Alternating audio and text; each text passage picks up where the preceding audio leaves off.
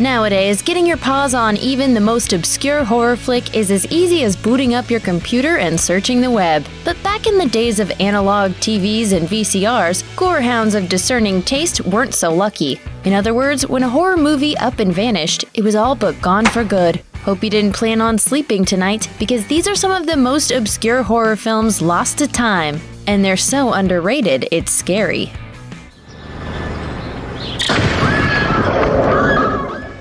The Keep.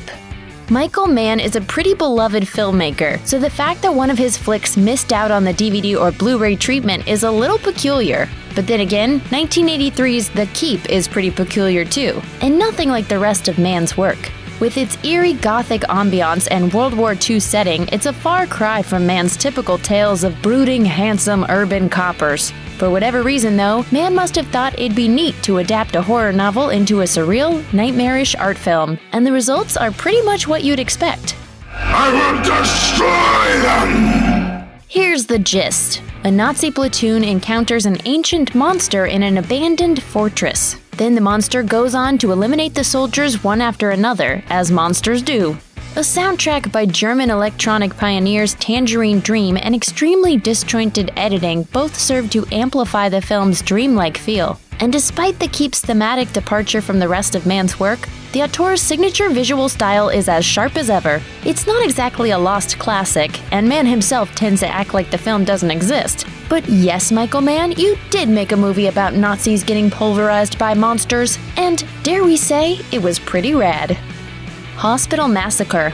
1981's Hospital Massacre has one thing going for it. It lets the audience know what they're in for right from the title card, and it delivers on that promise. There's a hospital, and a massacre takes place. Really, the film is a paragon of truth in advertising. It could only have been more accurate if it had been called Hospital Massacre and Barbie Benton Bears All. That's right, while plenty of slasher flicks take place in a hospital, none but Hospital Massacre could boast the presence of Playboy model Barbie Benton, who spends much of the film running in terror from a masked killer who may or may not be a spurned childhood admirer.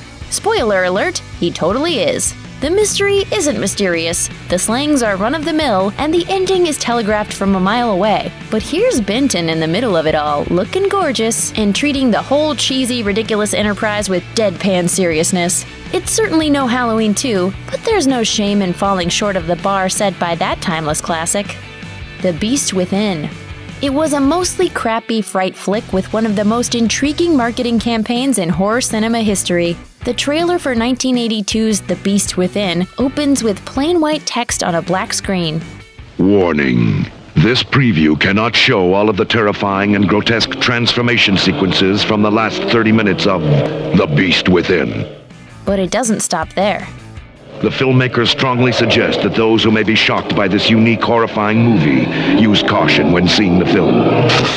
Of course, it wasn't the first movie to make such claims, but it actually was unique in that it totally delivered on its threat. The film's special effects team weren't household names, but the sequence in question, in which the teen transforms violently and painfully into one of the most hideous things anyone has ever seen on film, definitely showed where the heck the movie's entire budget went. Superior filmmakers have made similar sequences with more soul, but The Beast Within's staggeringly long and revolting transformation scene is exactly the stomach-churning test of will its marketing promised. Xtro. 1982's Xtro may have been remembered as just another attempt to cash in on the success of Alien, if it had been content to just stay put in one genre. While it begins with a fairly standard alien invasion narrative, it shows its hand in its completely gonzo back half, where it pays homage to everything from slasher flicks to zombie movies to Carrie. Years after a man is kidnapped by aliens, one of the slimy things returns to, impregnate his wife? But then she gives birth to her husband, a full-grown man, in a manner every bit as graphic and horrifying as you're imagining.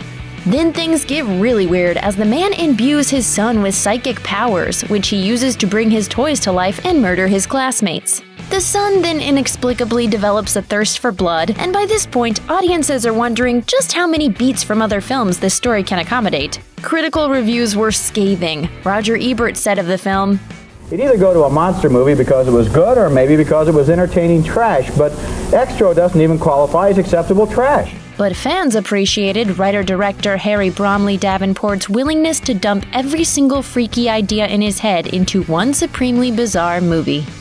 The Stuff. While B-movie auteur Larry Cohen's more recent credits include Phone Booth and Captivity, his career as both a writer and director stretches back decades, and he has never been one to let a super low budget or an insane premise, or both, get in the way of his good time. Case in point, 1985's The Stuff, which stars frequent collaborator Michael Moriarty as an investigator determined to find out what's in the stuff, a hot new food product that bubbles up from a hole in the earth, is addictively delicious and may or may not be sentient. It's called The Stuff. And believe me, enough is never enough. The film functions equally well as a cutting satire of American consumerism and as a B-monster movie, with several memorably creepy sequences, most notably the one in which a couple discovers that their bed has been infested with the stuff, a scene that recycled the set used for Johnny Depp's demise in A Nightmare on Elm Street.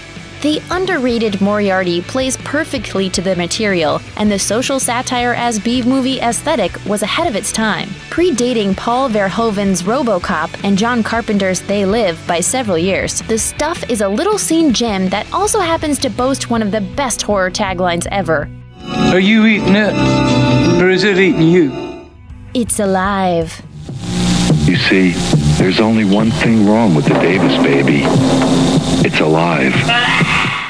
Speaking of Larry Cohen, the auteur showed his stripes early on with his fourth feature, 1974's It's Alive, based on the novel of the same name. Having mainly trafficked in blaxploitation flicks up to that point, his work took a hard left turn with this tale of a woman who gives birth to a somewhat unusual child. Escaping the hospital, it's hunted by police, its father, and a representative of a pharmaceutical drug company whose contraceptive medication almost certainly caused the mutation. It doesn't end well for any of them. Whether this film represents the most insane possible take on birth control the 70s had to offer is up for debate. But its seriously disturbing premise and creature effects have made it a cult classic, to say nothing of its ending, which probably gives children of the 70s nightmares to this day. Its bloody climax, in which Monster Baby is finally dispatched by the police, let audiences relax just long enough to deliver one of the best gut-punch final lines of dialogue in horror. Another one's been born in Seattle. Thanks for watching. Click the grunge icon to subscribe to our YouTube channel. Plus, check out all this cool stuff we know you'll love too.